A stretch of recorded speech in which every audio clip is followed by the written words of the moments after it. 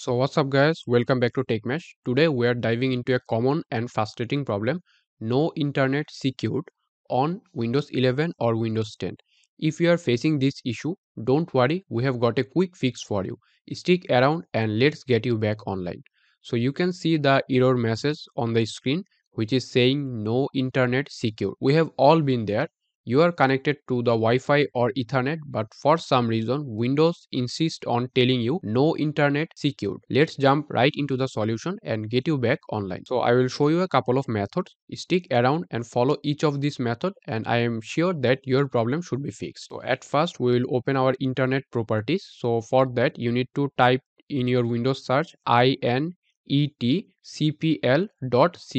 and then here you need to open this app here. And this is your internet properties. So in your internet properties just click on connections, and in your connection here you need to click on LAN settings. So just click on here and here is the option proxy server. So you need to make sure that it is turned off. All right, use a proxy server for your LAN. So you need to make sure that it is unticked. So if it is ticked for you, then make sure that you uncheck it and then click on OK and then hit apply and hit OK.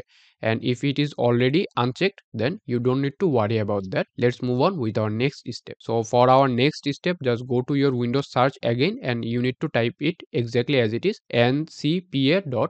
And then here you will go to your network connection. So here you can see Ethernet. So just right click on here and click on properties. If you find Wi-Fi, don't worry. And here you need to make sure that your internet protocol version v6 is unchecked. If it is ticked, then make sure that you uncheck it. And after unchecking your IP version v4, then also click on IP version v4. And in your IP version v4, just click on properties and make sure that both of these option is selected to obtain an IP automatically. So and also at the bottom make sure it is selected obtain DNS server address automatically and then click on OK and then you can close it. And then just right click on your Ethernet or Wi-Fi again and then here you need to disable it.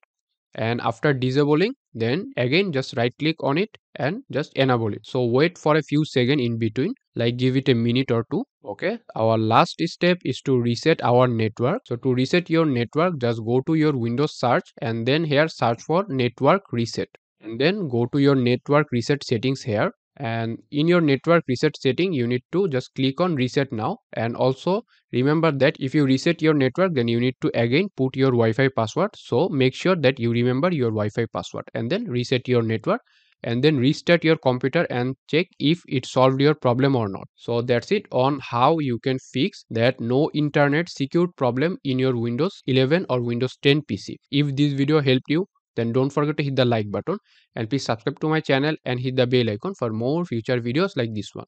If you have any question or any suggestion, then let me know that in the comment section below. So I'm Mash from TechMash and I'm signing out.